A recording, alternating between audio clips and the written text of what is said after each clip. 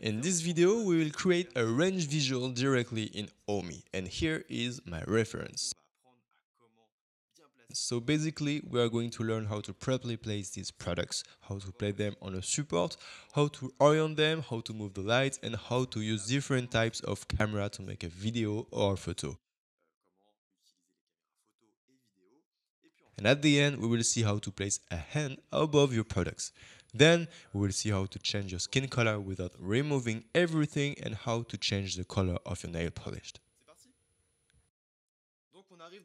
We are in the 3D studio and the first things to do is to place your products. For that, we need to click on the products button on the left to display the products menu, and I'm going to search my products.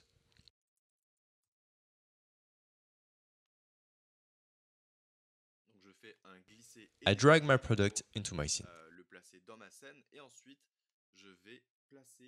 Now we need to place our first support and then transform it into a transparent glass. The first things to do is to make it appear using the library button on the left. I'm going to type BOARD and take the thick one, and then we can drag our support into our 3D studio. I use tool number 6 and click on center. Now, if we watch the reference, the camera is too high and tilt from the product. I'm going to change the camera with the camera button on the left, and I'm going to click on preset and select the overview camera. Now we are aligned with the reference. I'm going to move all my products. To do a multiple selection, I need to select an object. I hold the shift button and select all the products. I'm going to zoom with my trackpad using 2 fingers moving vertically or using the mouse wheel. So here I can use this button or I can use the arrows on the keyboard.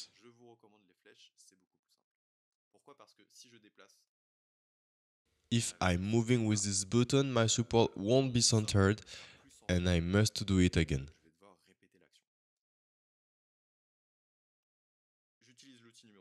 I can use the tool number 6 and click on center. I can scale my support with the tool number 1. We can see that my reference is in square format, so I can scale my visual with this format button at the bottom on the left.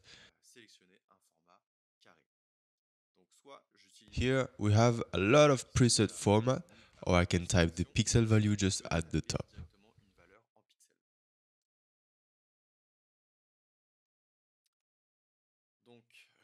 I will place the support correctly like in the reference. I'm going to scale up a bit. And I'm going to move the product to get more comfortable when placing the supports. Then I'm going to clone my support. I select it and drag it just behind the first support. I'm selecting the support and I can drag it into the 3D studio to make it appear.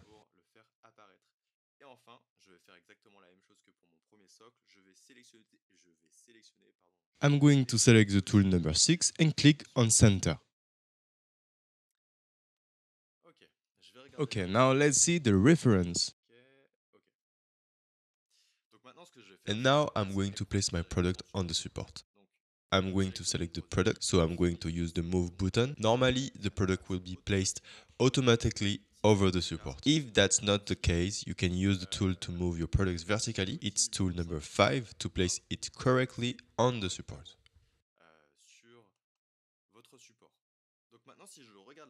If I'm looking at the reference, these 2 products are superimposed. So I'm going to grab a product, place it on the other product, and use tool number 3 to tilt. Tool number 4 makes a rotation based on the world. And tool number 2 makes a rotation based on its axis.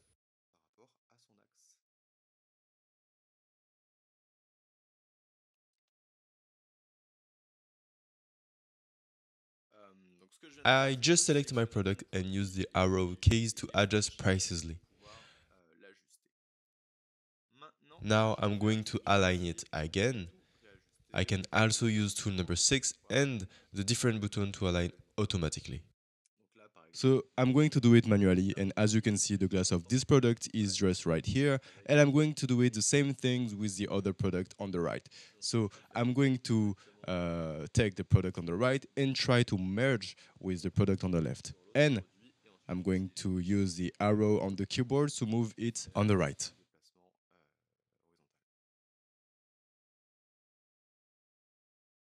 It seemed to be good. I'm going to make a preview to see how it looks, and maybe we can try an adjustment. Now I'm going to transform my support into a transparent glass. I select my objects and a menu appears on the left. This is the textures menu. I find the transparent glass, then I can change the color of the glass, but to stick to the reference, I'm going to stay with the pure white. I'm going to repeat this action on the other support. I'm going to make a preview to see how it looks and check if we need any adjustment. The preview is done. The first thing is that the glass is very dark. It can be due to bad lighting for this type of composition. But in our case, the support is just stuck to the ground and it can't work. So I'm going to select the glass, use tool number 5 and slightly levitate the support to make it less dark. I can use the slider or I can type a value to be more precise. I'm going to display the grid to get visual help. I'm going to use the slider number 5 and type a value. So actually I am at 0.007. We can see quickly that the support is less dark, otherwise it's a bit too high. So I'm going to lower it a bit. Instead of 0.007, I'm going to type 0.002. I'm going to make a preview. It's too high, so I'm going to edit the value again, and I'm going to type 0.001 and erase the following value.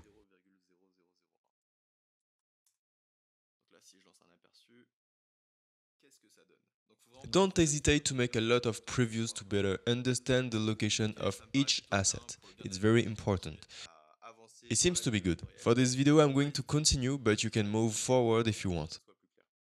I'm going to copy the value of the vertical translation tools and paste the value on the second support to make it them similar.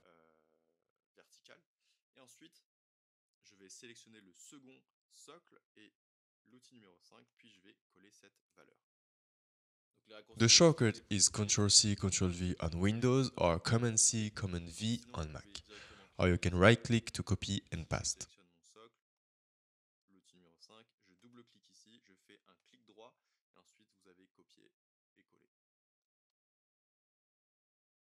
I'm going to make another preview again and let's move on to the next step. At this step, we are good. Let's continue. We must select the light with the light button on the left. I'm going to keep the noon light, but we need to rotate the light with the sliders at the bottom on the left once you click on the lights menu. So if you watch the shadow, you can see that it's moving. So I'm going there and I'm going to make a new preview again because it's very important to see how it looks like. The lighting is correct. We have now a good result. Now we need to set an animation on a product. For example, if I'm selecting this product, I'm going to set this animation, so the 360 animation. My animation is set. I can play the animation and you can see that the product makes a 360 degrees movement and the product on it moves too. Attention, you might encounter the following issues when you set an animation and the product on the top doesn't move. It's because the object is technically not on the surface of the product above. So for example, as you can see, just right here, I can drop the product above the product. But if you did this in that way, so if I place the product in the product, and after that I use the tool number 5 to make it levitate, like this, as you can see, the product is not moving, but the product under the product is moving.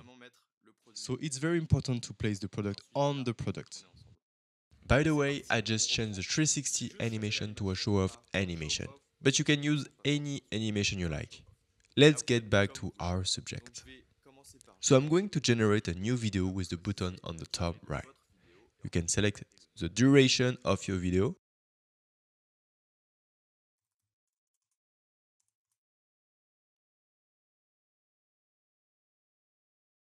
If you want to generate a picture, you need to remove the animation and switch back to a photo camera. So if I had set an animation on this product, I need to remove it to generate a photo.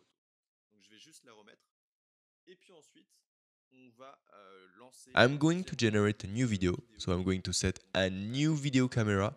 If I click on camera on the right and video on the top, I can select the dolly camera in the traveling category. So if I check the reference, as you can see, I use dolly. If I hover my mouse over dolly, we can see that the products are too small. So I'm going to scale and adjust them. I'm going to select the advanced camera in the photo mode, and with that, I'll be able to move my camera everywhere. So I'm going to select my support and scale them with tool number 1.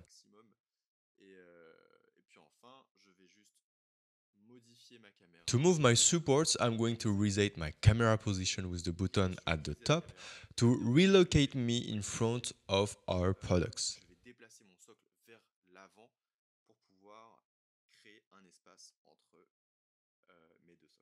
By moving my camera, I can see that the both supports are too close, so I'm going to move them further apart.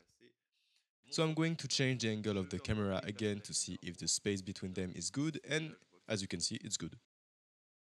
Then I'm going to turn the video camera and hover my mouse over dolly to see a preview movement. Now we can see that the products are adjusted and it's better for our visual. I'm going to generate a video. Don't forget to select the dolly camera and then click on generate video. I can choose the duration of the video and set a name. And here is the video. I hope you managed to create something similar. At least I hope this video helped you better understand the creation of a scene from A to Z, the placement of your products, the lighting, the cameras. The video is not finished yet. We will see together how to place a hand. Don't forget to subscribe if you want to be aware of the latest video. Let's continue. If you are still here, it's because you want to know how to add a hand to your visual or just because you are curious. So I'm going to click on library on the left and collection at the top. I'm going to search for the hands collection, and here you have many hands at your disposal. I'm going to select elegant hand and left. I'm going to drag this hand into my composition, and you can see that we have a big cutoff arm. So we are going to tilt it with tool number 3 to avoid showing the cutoff arm. I'm going to move the hand with the arrow keys on my keyboard to be more precise. Then I'm going to select tool number 5 to raise it. We need to set the hand above the products, so I need to select the advanced camera to see more angles. We can see that my hand is not aligned, and we could have a weird result if it's not. So we have to make it align. Now I'm going to edit the color of the nail polish. I'm going to pick the color and adjust it to be more saturated and slightly more orange.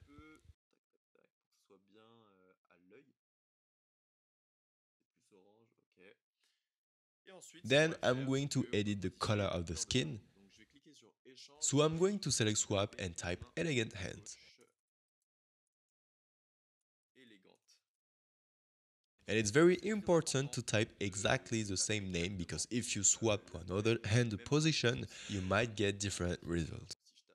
For example, if I replace my hand with elegant hand right, the hand is no longer in the frame. So I'm going to type exactly elegant hand left and pick one of these hands. Now I'm going to select the overview camera. To get this menu, you can click on camera on the left, select preset, and then overview. Now I can make a preview to see how it looks.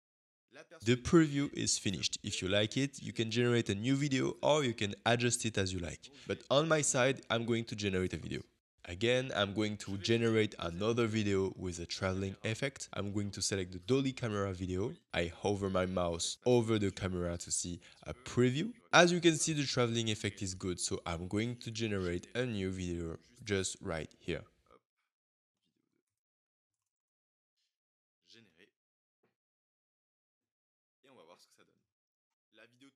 This is the end of this tutorial. Thank you for watching until the end. I hope this video helped you.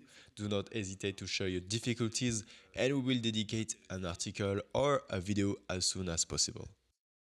Thank you so much for your stories and posts on Instagram. It's always a pleasure. And if you don't want to miss any tutorial, please subscribe. And thanks a million and see you soon on the Omi channel.